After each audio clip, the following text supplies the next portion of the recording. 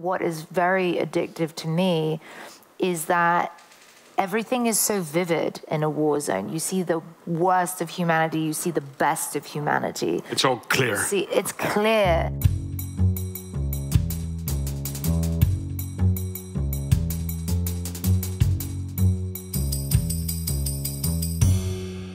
We'll talk about Clarissa Ward's career, about journalism. She entered the profession, I think, 20 years ago this year, after leaving Yale University. First, Clarissa was at Fox News in New York and Beirut, then based in Moscow for ABC News, then CBS, and since 2015 she has been working out of London, even though I don't think you spent that much time there, taking the job in the footsteps of Christiana Amanpour as the Chief International Correspondent for CNN. I can go through all the awards that she won, many Emmy Awards, the Peabody Award, but I'll stop there.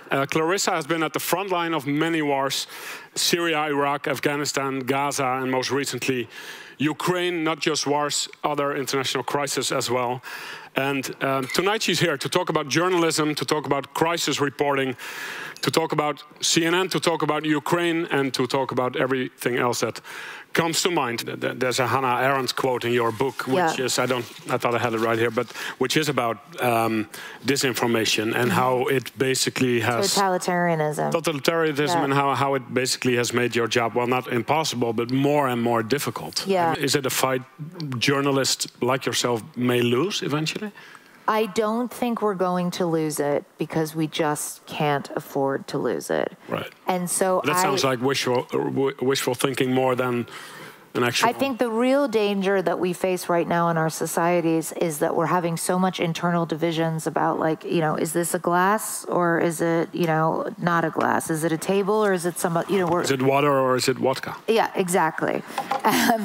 And you need to have, as a society, a sort of a set of values or ideals or understanding of history that you kind of agree upon, even if there's a diversity of thought within that sort of underpins this idea of truth. And when Hannah Arendt talked about misinformation and the danger of it, and when Russians are actively engaging in this, the goal is not to make you believe that Navalny wasn't poisoned, he had a heart attack. The goal is to bombard you with so many different stories about what happened to Navalny that you are completely overwhelmed and at a certain point throw up your hands and say, I guess we'll just never know what happened to Navalny. Flooding the zone with flooding the zone with crap. Right. And the natural instinct is for everyone to kind of like pull away, basically, and give up on the idea that truth exists. And when you give up on the idea that truth exists, you're in seriously deep doo-doo as a society. The West is following this, I mean Western Europe, the US is following this war closely, it seems. And there's a lot of solidarity also with Ukrainians coming here. You've spent a lot of time in the Middle East, and we'll talk about that later. And I mean, for myself, if I also see how Ukrainian refugees here are being accepted, it's great, and I applaud it, but it feels different from the way Syrians or Afghans have been accepted here, and I'm sure it's not very different in the UK or the US. Yeah, I think... Is that something you see the same? I mean, on the one hand, I see that, like, you know, 1 million Syrians went into Germany, right, after the horrors that were playing out in that country. And so we had... There was a lot of fuss about it. There was a lot of fuss about it. And I definitely think it was not the same kind of a welcome, let's say, that we have seen with Ukrainian refugees. I guess the way that I would try to, like, turn it on its head or focus on it is, look how great it's been to have this wonderful reception to people fleeing their homeland in a time of intense strife. And can't we apply that model to refugees coming from all different conflicts? Because at the end of the day, it's really the same idea there, and also like the idea of like, oh, but culturally this, culturally that. I mean, I love Ukraine, but Ukraine is very different culturally from England too. So it's not. I don't really buy into that argument necessarily. I think it's about exposure and having people more exposed and therefore able to feel more comfortable and find more generosity in their hearts. Do you see that solidarity and maybe also the interest of the media, which Ukrainians obviously are very afraid of, that especially with the winter starting and the energy prices being raised, that the West will get annoyed, lose interest. CNN is sending you back to Ukraine. That's good. Yeah, I mean, look, I think we're living in a world where we're having a conversation about the specter of nuclear war, which is not something that has been fathomable in my lifetime. So obviously, this is a hugely pressing and important conflict that we all need to be paying attention to. At the same time, you're right, and I know this from every conflict I've ever covered, it is challenging to maintain people's interests, to keep people engaged, particularly if a story starts to feel like it's sort of day in, day out, looks very much the same, sounds very much the same. Now, unfortunately, in some ways, and fortunately in others, the situation in Ukraine is changing very quickly on the ground now, with Ukrainians having huge success with some of these counteroffensives, with the blowing up of the Kerch Strait Bridge, the retaliation for that we saw on Monday, the mobilization in Russia. I mean, things are happening really fast, which I think when that occurs, there's a natural tendency, it's on the front pages again, people are engaged again. But there will come a moment, undoubtedly, in a couple months' time, potentially, where it sort of slows and where, yes, it becomes more of a challenge again to try to keep people focused. Covering Ukraine also means not covering other crises, other wars, not going to Eritrea or going to other places in Africa or going to Syria. Is that that is sometimes a difficult decision, I suppose? I mean, I'm very lucky with my position at CNN because, of course, I spent 12 years in Ukraine this year, and I'm about to go back for another few... 12 weeks. 12 weeks. Right. Did I just say 12 years? It may have felt like 12 years. Wow. Maybe I should have had that vodka. Yeah, so I spent 12 weeks we'll get you the vodka in Ukraine this year, and I'm going back for another few weeks now. But I also, you know, our team made a point of going to Somalia over the summer because there is almost certainly going to be a famine, and the effects of the energy crisis, the food crisis, inflation, all of that is having a compounded effect on other countries around the world. We went to Pakistan to cover the floods. So I feel in my role at CNN that like part of that responsibility is like, yes, we get that Ukraine is like the most pressing issue right now that the Western world at least is dealing with, but there are a lot of other really important issues going on as well. We need to keep covering them too. How do you make your, I guess, who makes your travel plans? Do you decide? Does the Bureau decide? Is it a combination of both? It's a combination. It's a combination. So we will pitch a lot. Sure. These are stories we want to do. Can you give us lots of money? Lots of money. Lots of money to sometimes wait for months and it doesn't work out, but hey, we tried. And then there's for them, you know, okay, I think I was in Pakistan when the Queen died.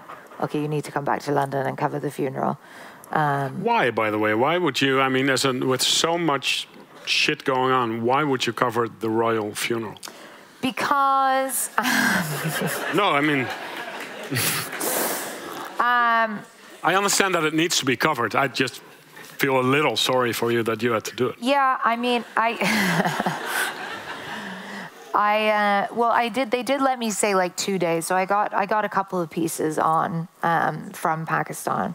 But listen, the Queen dying, I think it's hard to sort of overstate the kind of impact that it did have, I think, in a way that people didn't really necessarily even anticipate. But she was sort of part of the furniture, right? Like everybody grew up with her. She was part of everyone's lives for as long as anyone knew. And so in this kind of moment of, I think, pretty profound anxiety about like where the world's going and the rise of autocracies and the Queen dying, I did feel like it kind of knocked everyone off balance a little bit. No, I understand, and also I forgot to mention you're half British, so I think I just said something bad. Yeah, my granny's voice was in my. Yeah, I know. Get back. I apologize. but obviously it's a big story for the UK, but I understand that it's being covered, but obviously your talents could be used elsewhere. Oh, and let's be clear, a third CNN of wants your face Pakistan on was the Queen. underwater. A third of Pakistan was underwater. So, like, this is a huge story. It's a really important story. And these are difficult decisions to make. When you're the chief international correspondent, part of that role is whatever the biggest story is. You're there. You're there, and you're representing. So you don't argue. Not just me. It's it's very much an orchestra. Right. But yeah. You say in the book, after another bomb blast, wow, it was bad, but I'm addicted. Yeah. How does that work? I mean, many crisis correspondents say that. Yeah. What are you addicted to? I think when you start out at a very young age, you're addicted to like the excitement and the adventure, and you feel like you're in a movie because you've never been in a war zone. So the only thing you know about war comes from movies and literature. And so it feels sort of glamorous and exciting. And then you usually at some point have a very sobering and serious close encounter with death. And that shifts your frame of focus a little bit and makes you realize that it actually isn't glamorous and it's not exciting. It's horrifying and it's very, very frightening. But you're still addicted. But you then become addicted. Well, but I survived and I'm here to tell the story. And what happens when you survive is that you can't really connect to that feeling of fear in that same visceral way you experienced. It's like there's a veil between your experience in living it and then the retelling of it. Mm-hmm. But then I sort of got past that too, because I was like, no, I just really don't like being in situations where I feel like my life is genuinely at risk. And then I think now what is very addictive to me is that everything is so vivid in a war zone. You see the worst of humanity, you see the best of humanity. It's all clear. It's clear. All this rubbish that fills our lives, and there's a great scene in this movie, The Hurt Locker. It's about a soldier who has PTSD and he goes back from Iraq and his wife sends him out to buy toothpaste and he's in one of these giant American supermarkets and he's looking at like 70 kinds of toothpaste. Mm-hmm. And he's just like, what the hell? But you're in that supermarket too, and last week. Yeah, no, and I know that feeling of like you come back and you're like, wow, we have like just filled our lives with so much stuff that means nothing, and it's so nice. There is a clarity that comes with war, and a sort of vividness. And that contrast, and yes, the darkness, but also the things that those pearls that shine in the rubble, like they really shine. Is there such a thing as a just war? I think there is such a thing as a just war, but just because a war is just, it doesn't make it any less tragic. What war was just? It doesn't. Well, I think a lot of wars start out as just. I mean, if you look at the beginning of the Syrian uprising, and what started it, the boys in Daraa, who just said, we want freedom, or Ashab Yurid Yusqat al-Nizam, like the people want the overthrowing of the regime. Mm-hmm. I mean, you can understand how people felt that was the beginnings of a powerful and just uprising. But what happens almost invariably along the way is that there's so much bloodshed and so much horror and so much grief and anger that everybody starts to lose their humanity a little bit. And things become muddied and murky, and it's no longer easy to look at things in black and white terms. And I think we definitely saw that in Syria, like the nature of the Thawra, the uprising, like it changed a lot over the years. People were beaten down and broken and bloodied and desperate, and there were other actors who were willing to exploit that, whether it was Nusra or Daesh or whoever. And so even though a war can be just, I think if you ask Ukrainians right now, are they fighting a just war, defending their homeland? Like, I think you would be hard-pressed to find a better definition of a just war in terms of being illegally invaded by an outside country. I guess it's often when other countries invade, whether it's Iraq or Russia, then people start saying this is an unjust war. Maybe Bosnia you could argue was a just war. When nothing happened in Rwanda, that could have been a just war. But usually the international, when the US interferes, it usually And even worse, right? It's very rarely as clear as we want it to be. We have a fundamental desire as human beings for such a clarity and for black and white and yes and no and good and bad. And man, it would make life a lot easier. But part of doing this job is that, like, you live in the gray a little bit. And that is the nature of war. And you see horrors carried out by people you would never have expected that from. And you see moments of heroism from people who are monsters. Is Ukraine a gray war? I think that Ukraine, because it was like, you know, an illegal invasion of a country by a far greater outside superpower. I mean, obviously the invasion was unjust, but the Ukrainian response to it and the fight back, I think, yeah, I think you'd be hard pressed to find a better definition of a just war. You're right. Why, of all places, does Syria seems to touch you the most, without disregarding the other places? But well, I mean, you heard Ismail sing, and like the poetry and the sensitivity of the Syrian soul. I mean, I don't want to like generalize an entire people, but Syria is an extraordinary place. I hope that some of you had the opportunity to visit it before the war. It's incredibly beautiful, rich in history and culture and vibrant and diverse. And I just felt like it was one of the most intoxicating, fascinating places I had ever been. And I had also never experienced hospitality like that in my life. Certainly in the West, I think we have a very different idea about hospitality. In my family, we used to joke that guests were like fish, you know, they go bad after a few days. In Syria, like, you go to someone's house and, like, you know, the brother just died, and it's like, you'll take this room and you'll be my guest for as long as you want to be, and I'm going to bring you breakfast and every meal and, you know, cater to your every women need, even though I'm at, like, the lowest point in my entire life. Wow. That's hospitality. And I found that profoundly humbling and moving.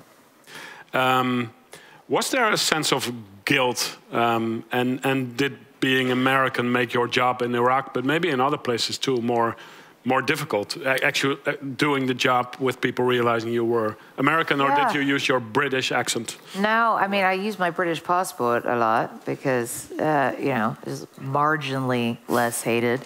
Well, but the emphasis really on marginally. Past years, well. I think it was a really difficult time to be an American, and there's a big difference, you know, when you live in the U.S. and you read about foreign policy and you watch it on the news, that's one thing. And then it's another thing to, like, actually go and live in people's countries and understand that there's a giant chasm often between the way America sees its role in the world and the way the rest of the world sees its presence in their various countries. And so that is, for any young American, I think, a really humbling thing to experience up close. And it can be really painful as well, because you're also spending time with the U.S. military, for example, in Iraq, and seeing that, you know, there are a lot of really fine young American men with really good intentions who have been sort of corralled into this, ultimately what I felt was, you know, a really misguided mission from the get-go. And so many people died as a result. And ultimately, I think we feel the sort of the ripple effects of how the entire region was destabilized, and the sort of fundamental makeup of the region was recalibrated in a way that we're still feeling the sort of aftershocks of that today. 9/11 obviously was a big event nevertheless, but in your life as well, because as I said in the introduction, that when you decided you wanted to be a journalist, also because, as you write in the book, you wanted to understand where the rage came from. So have you gotten to learn to understand more of that? No, I do understand that. I mean, look, I was in Afghanistan one year and 2 months ago at the end of a 20-year occupation, and people are coming up to me and begging for help to get out of the country and sobbing because their daughters won't be able to go to school or have the kinds of jobs that they had dreamed of for them, and feeling like they were sold a dream that they're no longer allowed to have, and feeling anger, and and again, it's like you have to open your eyes to things that are painful and uncomfortable and challenge the way you view yourself and the way you view where you come from. And that is part of being a good journalist. And it's not even necessarily about being American or not. It's about being willing to like put your ego and your preconceptions away at the door and sit and really listen to people and understand that their experience of the world, rightly or wrongly, is very different than yours. And that's the fundamental job, right? Is trying to explain to you why the view there is so different, and allowing you to connect with that reality in a way that makes it more accessible, and that hopefully, in an ideal world, allows people to kind of talk and experience each other's versions of reality more, and make less harsh judgments about them. You write about the disappointment many of these men must have felt looking at the war in Syria. But have you gotten to understand better that they joined, I'm from London where you live, that they joined these radical groups? Yes, I do. Hannah Arendt talked about like the banality of evil. And I think the sort of ISIS phenomenon is a really good illustration of that, because you expect there to be, this kind of extraordinary quality to evil. And actually what you see more often than not is that it's quite mundane. And I think with a lot of these young guys, I mean, Yilmaz is just one example, it's not dissimilar from joining a gang, right? It's about feeling a sense of belonging, about having value, about connection, dignity, so many complicated factors, and there isn't like a one-size-fits-all. But what you do realize is that once you kind of immerse yourself in that world a little bit more, you can quite easily see how at that moment in time, with Syria raging, with the horrors on all of our screens, it was like a perfect storm. And you were going to have a lot of young guys who were probably initially attracted to the just war component and wanting to defend people who were being slaughtered, but then very quickly got suckered into something, dark beyond belief. And the problem with war is that if you haven't experienced it before, you have no idea what you're getting into. And once you do experience it, you become desensitized to it. And so the longer... There's hardly a way out. And so the longer you are there, the darker your soul is getting. No matter how good a person you think you are. It's just the reality. What they believed they saw was obviously what's been called parachute journalism. Yeah. Big international stars being flown into the country for a week or less, doing their thing without, and instead of maybe letting local journalists do the job in front of the camera. What is your response? My response is that, first of all, like, we rely 100% on the reporting of local journalists. Like, we can't do anything without them. They are the bravest, they are the boldest, they are in the trenches day in, day out, and they are the backbone. And so I have nothing but tremendous respect for them. The reality is, though, that if I am trying to tell a story to an international audience, or to an American audience in particular, with CNN being, a US network, it is going to be easier for me as an American to get that attention focused on Myanmar if I am there than it is if that journalist is on the ground. Now, and also, to be honest, because of security considerations, like, you couldn't put Myanmar journalists on television from Myanmar. I had a measure of protection, precisely because I am a white Western journalist who was coming in just for 1 week. I had a measure of protection. So I could ask harder questions. I could be ruthlessly critical in a way that honestly would probably cost a local journalist potentially their life, or certainly would result in them being imprisoned. So I view that as being a position of great privilege, to be able to, like, put a lot of attention and a spotlight on Myanmar for that time that I'm there, and to have that modicum of protection afforded to me because I work for CNN. And so I view it as a real responsibility, yeah. A couple of the citizens you spoke to were arrested. Yeah. Most of them were later released, but I don't think all. They were all released. They were all released. Yeah. The ones who we talked to were all released. Right, yeah. But it's still, is that a dilemma? Because you know that could happen? So, I mean, first of all, I would say I never expected people just to start coming up to us and, you know, doing the sign of the revolution. I mean, that just never, I've never seen bravery like that. Because that occurred I'm surrounded by the military and by the police. So it never occurred. That's what happened. They would come up to you and... I mean, because in the beginning, they wouldn't really let us go around. And then I was like, can we just see a market? I just would like to get some video of, like, life. There's no... We hadn't really been allowed into Yangon.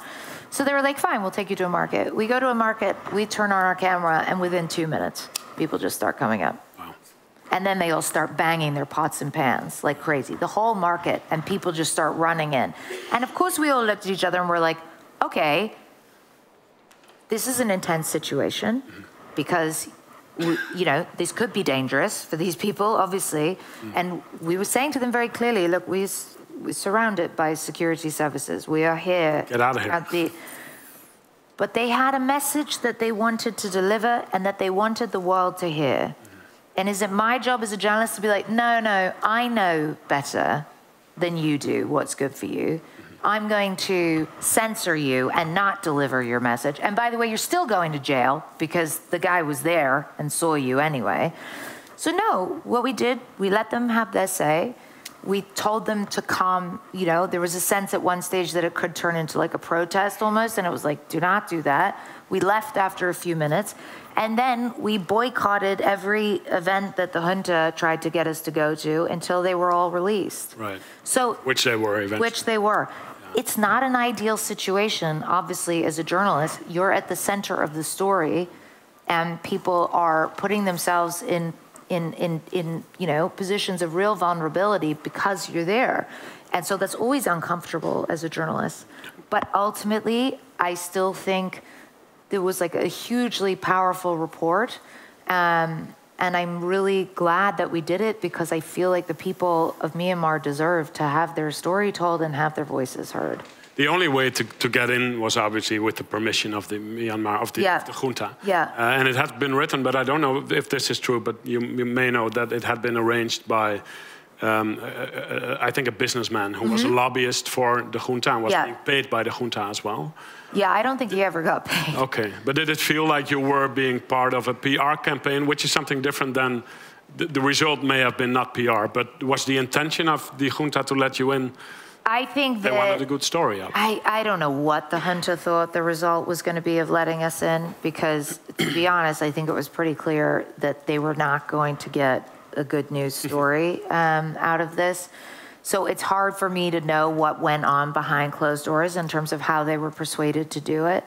But I will say again, this is as a journalist, like we're constantly like, do we get Iran visas? And we have minders all the time. When we get visas, I mean, not me, but my colleagues who go to Syria, you know, with the Assad regime, like we're constantly getting visas from either corrupt, authoritarian dictatorships, you know, tyrants, who will try to curtail your movements, tell you what you can do and what you can't do, what you can show and you can't show. And ultimately, I think the vast majority of journalistic outlets come out on the side of like, it's still better to go. To be there. To be there, be on the ground, see it, understand that you are not seeing a full picture, but at least you can sit down and ask some of these people to give an accounting for their actions. And during the live shot, you can obviously say what you want.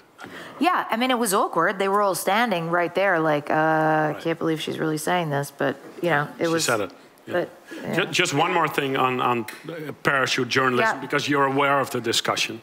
And this is a quote from Dina Abu Ghazala. She works for Al Jazeera in Egypt. And she writes, this was, I think, last year, the prevalent model in international media's coverage of the global south is that local journalists' role is largely limited to fixers. We spoke about that. We never seem to question why Western media outlets choose to send their own reporters and employ so-called fixers in the global south to provide translation, setting up interviews, and quite often provide crucial local insights and access to characters without whom the story wouldn't work. Why is it okay for international media outlets to use the expertise of locals to publish or broadcast a report under a Western correspondent's name instead of investing in locals to tell their own stories? I think you gave part of the answer. Yeah. But it's still a valid point in a sense. It is. You're basically saying I'm the megaphone. CNN is the megaphone, which makes a lot of sense. Yeah. You have a stage that they don't, but it's still... It's not just that you have a stage, it's that you know how to tell a story to your audience. Okay, I'm not going to pretend that I know how to tell a story to the audience of South Sudan, right? And that I'll know the most compelling language and comparisons and way to present that story. Right. But I have a pretty good sense of how to tell a story to Americans, to make them care, to make them pay attention, to make them be engaged. I also think there is a really important point underlying this, which is, first of all, those local journalists should always get a byline. Right. Right? Which they do always, at CNN. Yeah. Unless it brings them in danger. Unless it brings them in danger, they always would. And by the way, there are many situations, that we have at CNN bureaus where there are local journalists who are the correspondents covering various countries around the world. So there needs to be, obviously, more diversity and a more vibrant ecosystem with more voices, and particularly the voices of people on the ground being amplified.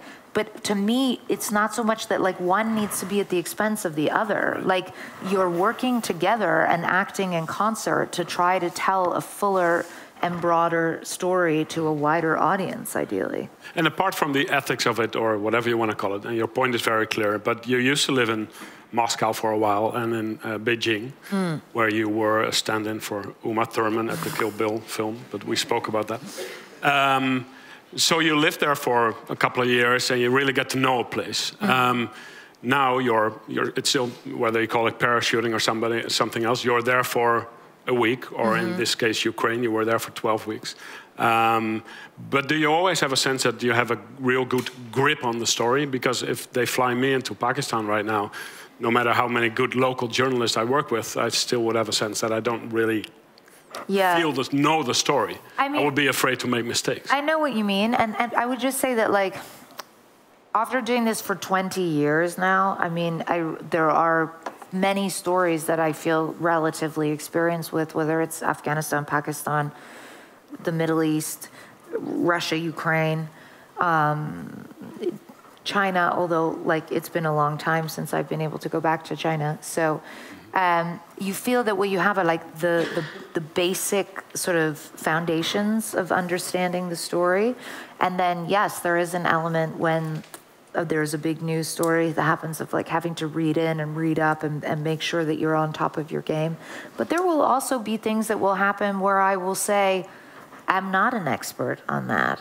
And so I'm not going to go and pretend that I'm an expert on, the troubles in Northern Ireland, right? I'm not. But if new troubles occur in Northern Ireland, CNN will send you there. You would have to pretend that you are an expert. They would probably send Nick Robertson first, who's covered that story. Well, Nick, let's assume Nick has COVID. You don't know Nick. Nick would still go, man. Now you're forcing me to say, what if Nick is not around anymore? Poor Nick. No, I mean, listen, I do take your point, and it is. I mean, I'm a TV. It's one of the stresses of the job, of course. Sure. It's a lot of responsibility. Do you sometimes feel unsure about whether what you're saying is true? Or I'm sure it's true, but is backed up enough by... See, I think I am smart enough to be humble about what I don't know. And I'm not going to try to pretend to anyone when I'm on television that I'm an expert on everything in the world. I'm not. And so there will be plenty of times covering the Queen's funeral. I don't normally cover the royals. Okay, this is a very different sort of thing to what you're talking about, but like I'm not an expert on the royals. So I was happy to sit there during these panels and be quiet a lot and to chime in when I felt like there was a moment where there was something to say or contribute. I don't need to dominate just because my role says I'm Chief International Correspondent. Right. You know, if I can enhance the coverage in some way, that's great, but I am not the sort of authority on every topic, not by any stretch of the imagination. I really enjoyed our conversation. Good luck in Ukraine. Thank you, Clarissa Ward. Oh, thank you.